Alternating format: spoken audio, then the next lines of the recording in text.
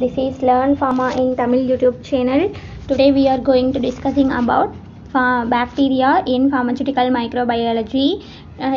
போன கிளாஸ்ல நம்ம என்ன பார்த்தோம்னு பார்த்தீங்கன்னா பாக்டீரியாவோட இன்ட்ரோடக்ஷன் பார்த்துருந்தோம், அல்ட்ரா ஸ்ட்ரக்சர் ஆஃப் பாக்டீரியா பார்த்துருந்தோம்.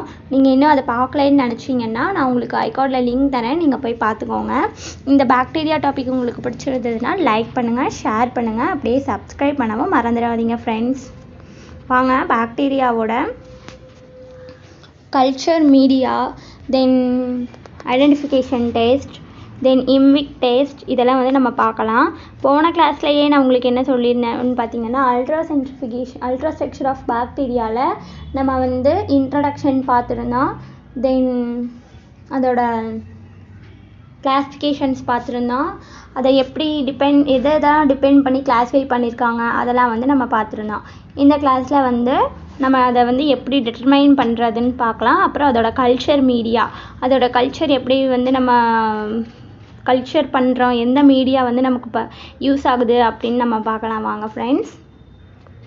இப்போ பார்த்தீங்கன்னா கல்ச்சர் மீடியா அதை வந்து 4 டைப்ஸ் இருக்குது. நமக்கு என்னென்ன டைப்ஸ்ன்னு பாருங்கள்.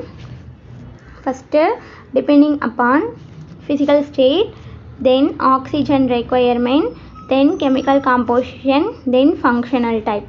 4 டைப்ஸ் பயன்படுத்தி நமக்கு வந்து கல்ச்சர் மீடியா இருக்குது. அது பார்த்திங்கன்னா ஃபஸ்ட்டு டிபெண்டிங் ஃபிசிக்கல் ஸ்டேட்டுன்னு பார்த்திங்கன்னா solid, semi solid, liquid media. சாலிடுன்னு பார்த்திங்கன்னா 1.5 to 2.5% அகர் யூஸ் பண்ணியிருப்போம், நியூட்ரிஷன் அகர் சொல்லலாம் எக்ஸாம்பிள். செமி சாலிட் மீடியான்னு பார்த்திங்கன்னா 0.2 to 0.5% அகர் தான் யூஸ் பண்ணியிருப்போம், நியூட்ரிஷன் பிராத் கண்டெய்னிங் 0.5% அகர் எக்ஸாம்பிள் சொல்லலாம்.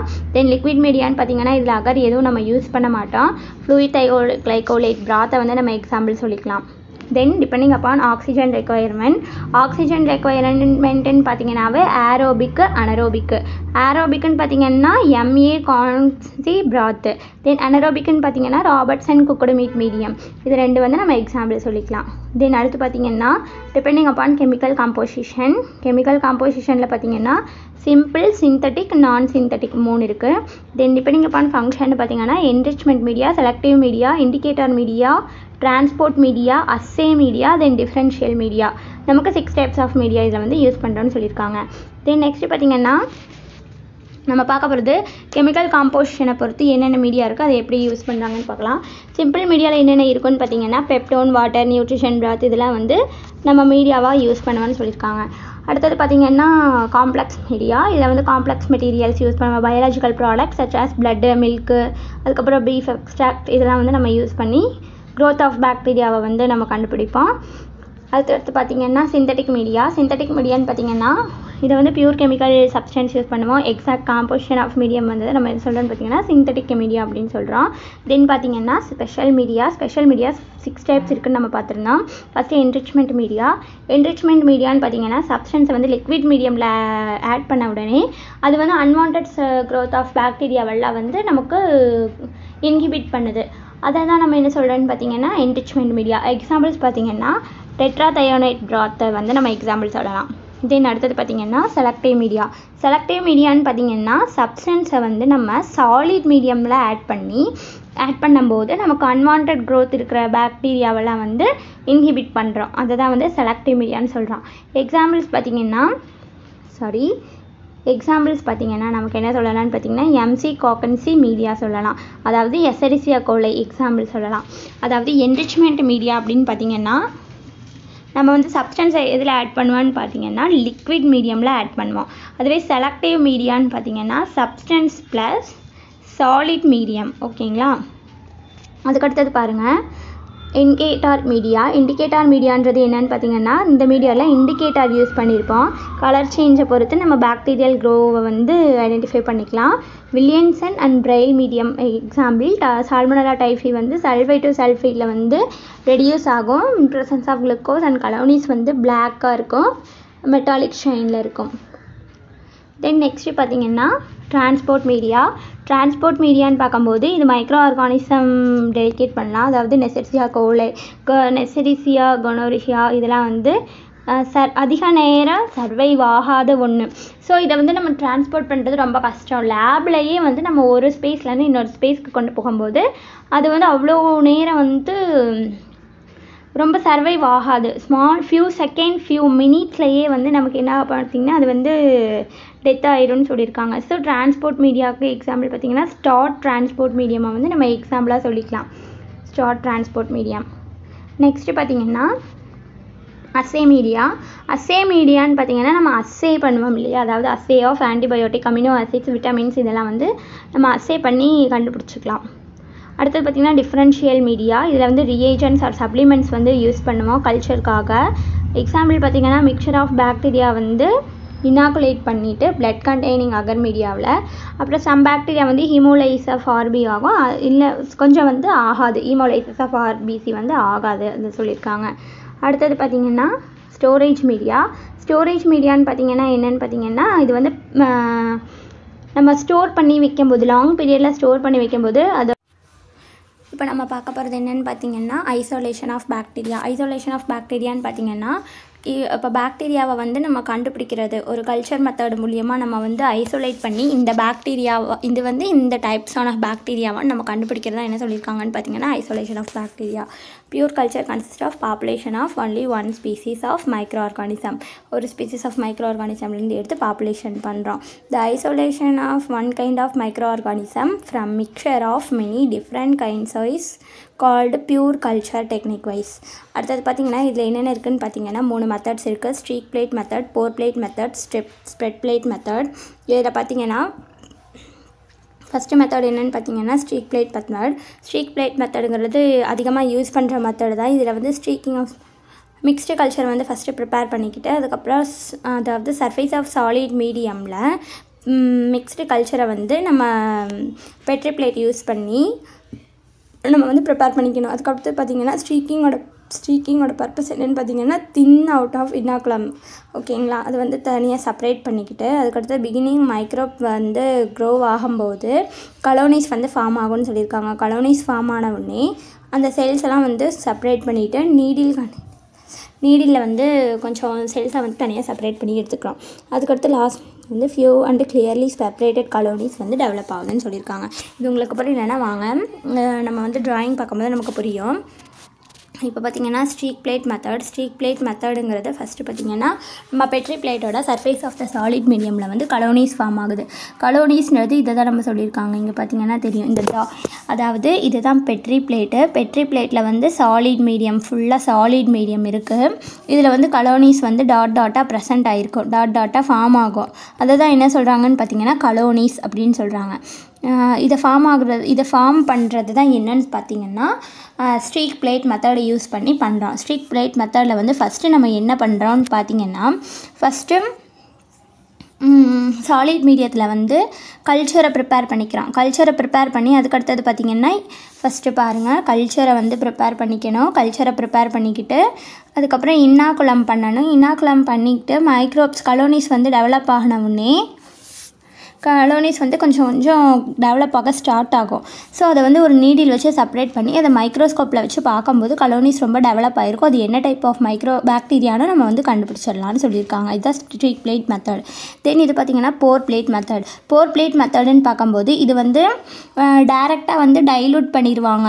Mixed culture is diluted liquid அகர் மீடியத்தில் என்ன பண்ணுவாங்கன்னு பார்த்தீங்கன்னா மிக்ஸ்டு கல்ச்சரை வந்து நம்ம டைரெக்டாக டைலூட் பண்ணிடுவோம். அதுக்கடுத்தது பார்த்திங்கன்னா இது வந்து எவ்வளோ டெம்பரேச்சரில் இருக்கணும்னு பார்த்தீங்கன்னா 45 டிகிரி டெம்பரேச்சரில் தான் வந்து இதை வந்து இன்னாகுலம் பண்ணுவோம்.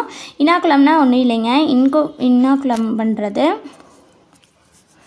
அதுக்கடுத்து இன்னாகுலேட் பண்ணுவோம். இன்னாகுலேட்டட் மீடியம் வந்து என்ன பண்ணுவோன்னு பார்த்தீங்கன்னா பெட்ரி பிளேட்க்கு ட்ரான்ஸ்ஃபர் பண்ணிவிட்டு அதுக்கடுத்தது சாலிடிஃபை பண்ணிவிட்டு இன்குபேட் பண்ண ஸ்டார்ட் பண்ணுறோம். அதுக்கடுத்தது பார்த்திங்கன்னா ஒரிஜினல் இன்னாகுலம் வந்து வாட்டரோட டைலூட் பண்ணிவிட்டு கான்சன்ட்ரேஷன் ஆஃப் மைக்ரோப்க்கு வந்து கிராஜுவலி பிகம் லெஸ்ஸாக மாறிடும்னு சொல்லியிருக்காங்க. இப்போ ஃபஸ்ட்டு பார்த்திங்கன்னா நம்ம வந்து லிக்விட் அகர் மீடியத்தில் நம்ம என்ன பண்ணுறோன்னு பார்த்திங்கன்னா மிக்ஸ்டு கல்ச்சரை போர் பண்ணுறோம்.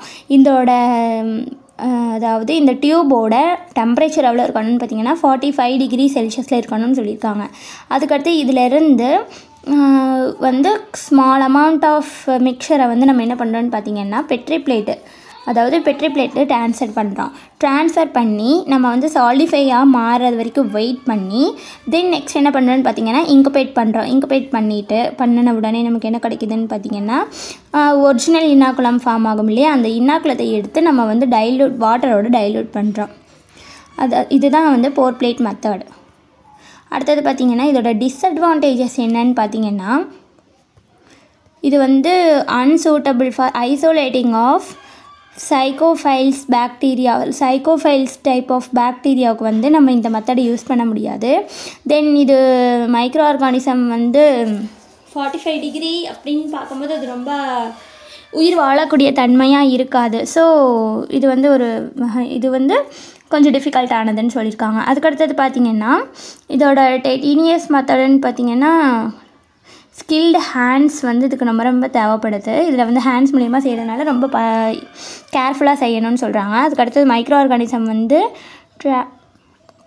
சர்ஃபேஸ் மீடியம், அதுக்கப்புறம் சாலிடிஃபைடு surface as well as subsurface காலோனிஸ் வந்து டெவலப் ஆகுது. ஸோ இது difficult to isolate and count the subsurface காலோனிஸ். First நமக்கு சர்ஃபேஸில் கலோனிஸ் ஃபார்ம் ஆச்சுன்னா ஓகே, அதுவே சப்சர்ஃபேஸ்லலாம் கலோனிஸ் ஃபார்ம் ஆச்சுன்னா இதையும் நம்ம எவ்வளோன்னு தனியாக கவுண்ட் பண்ணணும், தென் இதையும் எவ்வளோன்னு தனியாக கவுண்ட் பண்ணணும். அதாவது நமக்கு ஒரு பெட்ரி பிளேட் இருக்குன்னா பெட்ரி பிளேட்டுக்கு நடுவில் வந்து கலோனிஸ் ஃபார்ம் ஆகணும். ஆனால் இங்கே பார்த்திங்கன்னா என்ன நடக்குதுன்னு பார்த்திங்கன்னா, இங்கே பெட்ரி பிளேட்டை ஒட்டி இந்த மாதிரி இடத்துலலாம் கலோனிஸ் ஃபார்ம் ஆகுது. இதை வந்து நம்ம தனியாக செப்பரேட் பண்ணி எவ்வளோ கலோனிஸ் இருக்குதுன்னு பார்க்குறது வந்து ரொம்ப டிஃபிகல்ட்டாக இருக்குது அப்படின்னு சொல்லியிருக்காங்க. சப்சர்ஃபேஸில் கலோனிஸ் ஃபார்ம் ஆகிறத வந்து கண்டுபிடிக்கிறது வந்து ரொம்ப டிஃபிகல்ட்டாக இருக்குதுன்னு சொல்லியிருக்காங்க. நெக்ஸ்ட் நம்ம பார்க்க போகிறது என்னென்னு பார்த்தீங்கன்னா அதோட டயக்ராம் தான் பார்க்குறோம். அதில் வந்து பார்த்திங்கன்னா மிக்ஸ்டு கல்ச்சரை வந்து ஃபஸ்ட்டு போர் பண்ணுறாங்க. அதில் வந்து நிறைய கலோனிஸ் ஃபார்ம் ஆகுது. அதை வந்து கொஞ்சம் நீட்டில் வச்சு தனியாக செப்பரேட் பண்ணி பார்க்கும்போது நமக்கு வந்து வாட்டரோட டைல்யூட் பண்ணுறாங்க இல்லையா, லாஸ்ட்டாக வாட்டரோட டைல்யூட் பண்ணும்போது என்ன ஆகுதுன்னு பார்த்திங்கன்னா கலோனிஸ் வந்து ரொம்ப, அதாவது ஏன் வாட்டரோட டைல்யூட் பண்ணணும்னு பார்த்திங்கன்னா இதில் வந்து நடுவில் இருக்கிற கலோனிஸ் அப்படியே தான் இருக்கும். ஆனால் சைடில் ஒட்டி இருக்கிறதெல்லாம் பார்த்திங்கன்னா வாட்டரில் டைல்யூட் பண்ணும்போது தனியாக அந்த வாட்டரோட சேர்ந்து ரிமூவ் ஆயிரும். ஸோ நமக்கு நடுவில் இருக்கிறது மட்டும் ஈஸியாக வந்து நமக்கால் கண்டுபிடிக்க முடியும். அதனால தான் வாட்டரோட டைல்யூட் பண்ணுன்னு சொல்கிறாங்க. வாட்டரோட க்ளீன் பண்ணுன்னு சொல்கிறாங்க. அப்போ வாட்டரோட நம்ம ஆட் பண்ணும்போது பார்த்திங்கன்னா நமக்கு ஃபஸ்ட்டு இவ்வளோ நிறைய கலோனிஸ் ஃபார்ம் ஆகிருக்கு. ஆனால் வாட்டரோட நம்ம பார்க்கும்போது பார்த்திங்கன்னா 1, 2. அப்போ இதுதான் பியூர் கலோனிஸை வந்து நம்ம கண்டுபிடிச்சி என்னென்னு மைக்ரோஸ்கோப்பில் வந்து என்ன மைக்ரோ ஆர்கானிசம்னு கண்டுபிடிச்சிக்கலாம். அடுத்தது பார்த்திங்கன்னா என்னென்னு பார்த்திங்கன்னா ஸ்ப்ரெட் பிளேட் மெத்தடுன்றது ஒன்றும் இல்லை. இதை வந்து என்ன சொல்லியிருக்காங்கன்னு பார்த்திங்கன்னா மிக்ஸ்டு கல்ச்சரை வந்து கல்ச்சர் மீடியத்தில் வந்து நம்ம டைல்யூட் பண்ணுறோம். அதுக்கடுத்தது பார்த்திங்கன்னா சாம்பிளை வந்து ஈச் டைல்யூஷன் டியூப்பில் வந்து போடுறோம். அடுத்தது சர்ஃபேஸ் ஆஃப் அகர் பிளேட் மேலே வைக்கும்போது அப்போ கல்ச்சர் வந்து ஸ்ப்ரெட் ஆகுது. அப்புறம் இன்குபேட் பண்ணுறோம். பிளேட்ஸ் எல்லாம் இன்குபேட் பண்ணதுக்கப்புறம் இதோட ஐசோலேட்டட் கலோனிஸ் வந்து 24 ஹவர்ஸ் கழிச்சு எவ்வளோ கலோனிஸ் ஃபார்ம் ஆயிருக்குன்றதை கண்டுபிடிக்கிறோம். ஸ்ப்ரெட் பிளேட் மெத்தடுன்றது ஒன்றும் இல்லை. ஸ்ப்ரெட் பிளேட் மெத்தட் அப்படின்றது பார்த்திங்கன்னா ஃபஸ்ட்டு வந்து கல்ச்சர் மீடியத்தில் கலோனிஸை மிக்ஸ்டு கல்ச்சரை வந்து மிக்ஸ் பண்ணிவிட்டு அதுக்கடுத்தது ஈச் பெட்ரி பிளேட் அதை வந்து ஈச் டைல்யூஷன் டியூப்பில் வந்து நம்ம டைல்யூஷன் டியூப்லேருந்து அதை ரிமூவ் பண்ணி சாம்பிளை ரிமூவ் பண்ணிடுறோம். தென் அதை எங்கே கொண்டு போய் ப்ளேஸ் பண்ணுறோன்னு பார்த்தீங்கன்னா சர்ஃபேஸ் ஆஃப் அகர் பிளேட்டில் வந்து ப்ளேஸ் பண்ணுறோம் சாம்பிளை. தென் பார்த்திங்கன்னா இதோட கல்ச்சர் வந்து அப்படியே ஸ்ப்ரெட் ஆக ஸ்டார்ட் ஆகும் இன்குபேட் பண்ணுறோம் அந்த டைமில். தென் அதுக்கப்புறம் பார்த்திங்கன்னா 24 ஹவர்ஸ் கழித்து இதில் எவ்வளோ கலோனிஸ் ஃபார்ம் ஆகிருக்கு அப்படின்றது வந்து நம்ம இதில் கண்டுபிடிச்சிக்கலாம். ஸ்ப்ரெட் பிளேட் மெத்தடுன்றது இதுதான், ஒன்றும் இல்லை. ஃபஸ்ட்டு நீ வந்து இந்த மிக்சர் ஆஃப் சாம்பிளை வந்து நீ இதில் வந்து ஆட் பண்ணிடுறேன். தென் பார்த்தீங்கன்னா நமக்கு கலோனிஸ் ஃபார்ம் ஆகுது. இதை பெட்ரி பிளேட்டில் போட்ட உடனே நமக்கு 24 ஹவர்ஸ் கழித்து எவ்வளோ கலோனிஸ் ஃபார்ம் ஆகுது அதை தான் சொல்லியிருக்காங்க. அதை ஐடென்டிஃபை பண்ணுறது தான் ஸ்ப்ரெட் பிளேட் மெத்தட் அப்படின்னு சொல்லியிருக்காங்க. இதோட அட்வான்டேஜஸ்ன்னு பார்த்தீங்கன்னா சிம்பிள் மெத்தடு தான். அதுக்கப்புறம் சர்ஃபேஸ் கலோனிஸ் மட்டும்தான் ஃபார்ம் ஆகும். அதாவது இடையில இங்கே நான் அந்த பெட்ரி பிளேட்டை ஒட்டி அதெல்லாம் சில கலோனிஸில் ஃபார்ம் ஆகுது. ஒன்லி சர்ஃபேஸில் கலோனிஸ் ஃபார்ம் ஆயிரும். ஸோ இதை வந்து ஈஸியாக நம்ம கண்டுபிடிச்சிக்கலாம். Simple method. இது வந்து கவுண்டிங் ஆஃப் மைக்ரோ ஆர்கானிசம் இன்னாக்குலமில் எவ்வளோ மைக்ரோ ஆர்கானிசம் ப்ரெசென்ட் ஆகிருக்குன்னு கவுண்ட் பண்ண யூஸ் ஆகுது. இது வந்து ஹை டெம்பரேச்சர் தேவையில்லை அப்படின்னு சொல்லியிருக்காங்க. ஆனால் ஸோ இது வந்து ஒரு அட்வான்டேஜஸான மெத்தட். நமக்கு இருக்கிற 3 மெத்தட்லேயுமே பார்த்திங்கன்னா ஸ்ப்ரெட் பிளேட் மெத்தடுன்றது தான் ரொம்ப advantages method. Easy method, simple method அப்படின்னு சொல்லிக்கலாம். அதுக்கடுத்தது பாருங்கள், ஸ்ப்ரெட் பிளேட் மெத்தட்னா போர் பிளேட் மெத்தட்னா என்னன்னு சொல்கிறேன். ஸ்ப்ரெட் பிளேட் மெத்தட்னா ஒன்றும் இல்லை, சாம்பிளை வந்து நீங்கள் பிப்பேட்டில் எடுத்து அகர் பிளேட்டில் வச்சிடுறீங்க. அதுக்கடுத்தது பார்த்திங்கன்னா அந்த அகர் பிளேட்டில் இருக்கிற லிக்விடோட நமக்கு சாம்பிள் வந்து மிக்ஸ் பண்ணி விடுறான். ஒன்லி ஈவன்லியே சர்ஃபேஸாக ஸ்டிரைல் கிளாஸ் ஸ்ப்ரெடர் வச்சு ஸ்ப்ரெட் பண்ணி விடுறான். அதுக்கடுத்தது பார்த்திங்கன்னா இன்குபேஷன் பண்ணுறீங்க. இன்குபேஷன் பண்ண உடனே நமக்கு சர்ஃபேஸ் ஆஃப் கலோனிக்கல்ஸ் ஃபார்ம் ஆயிடுது. அதுக்கடுத்து இதுதான் வந்து spread plate method. First spread plate அந்த பெட்ரி பிளேட் எடுத்துக்கிறீங்க, அதில் கலோனிஸ் சாம்பிளை வைக்கிறீங்க. அதுக்கடுத்தது ஸ்டிரர் வச்சு ஸ்டிர் பண்ணுறீங்க. தென் இன்குபேஷன் பண்ணுறீங்க. இன்குபேஷன் பண்ண உடனே உங்களுக்கு வந்து கலோனிஸ் ஃபார்ம் ஆயிடுது. இதுதான் ஸ்ப்ரெட் பிளேட் மெத்தட். ஸ்டிரர் வச்சு ஸ்ப்ரெட் பண்ணி விட்றது தான் ஸ்ப்ரெட் பிளேட் மெத்தட். தென் பார்த்திங்கன்னா போர் பிளேட் மெத்தட். போர் பிளேட் மெத்தடுன்றது ஒன்றும் இல்லை, சாம்பிளை வந்து பிப்பெட்டில் எடுத்து ஸ்டிரைல் பிளேட்டில் வச்சுடுறீங்க. அதுக்கடுத்தது பார்த்திங்கன்னா ஸ்டிரைல் மீடியமை வந்து இதில் ஆட் பண்ணிவிட்டு நல்லா மிக்ஸ் பண்ணிவிட்டு இனாக்குலேயோட வச்சு மிக்ஸ் பண்ணுறீங்க. அதுக்கடுத்தது பார்த்திங்கன்னா இன்குபேஷன் பண்ணுறீங்க. இன்குபேஷன் பண்ண உடனே நமக்கு என்ன கிடைக்குதுன்னு பார்த்திங்கன்னா சர்ஃபேஸ் ஆஃப் கலோனிஸ் ஃபார்ம் ஆகுது. இது வந்து ஒரு டைப்ஸ் ஆஃப் சர்ஃபேஸ் ஆஃப் கலோனிஸ்ன்னு சொல்கிறாங்க. இதுவும் அதே தான். இது செகண்ட் ஸ்டெப்பில் இங்கே என்ன பண்ணுன்னு பார்த்திங்கன்னா வெறும் ஸ்டிரைலை வச்சு ஸ்டிட் பண்ணி விட்டுறோம். ஆனால் இங்கே பார்த்திங்கன்னா ஸ்டிரைல் மீடியமை ஆட் பண்ணிவிட்டு அதுக்கப்புறம் மிக்ஸ்டு வினாக்குலமோட நல்லா மிக்ஸ் பண்ணுறோன்னு சொல்லியிருக்காங்க. இதில் ஸ்டிரைல் மீடியம் ஆட் பண்ணுறோம், இது ஸ்டிரர் வச்சு மிக்ஸ் பண்ணுறோம். ஸ்ப்ரெட் பிளேட் மெத்தட்னா ஸ்ப்ரெட் பண்ணி விடுறதுன்னு பார்த்திங்கன்னா ஸ்டிரர் வச்சு மிக்ஸ் பண்ணுறது. அதுவே போர் பிளேட் மெத்தடுன்னு பார்த்திங்கன்னா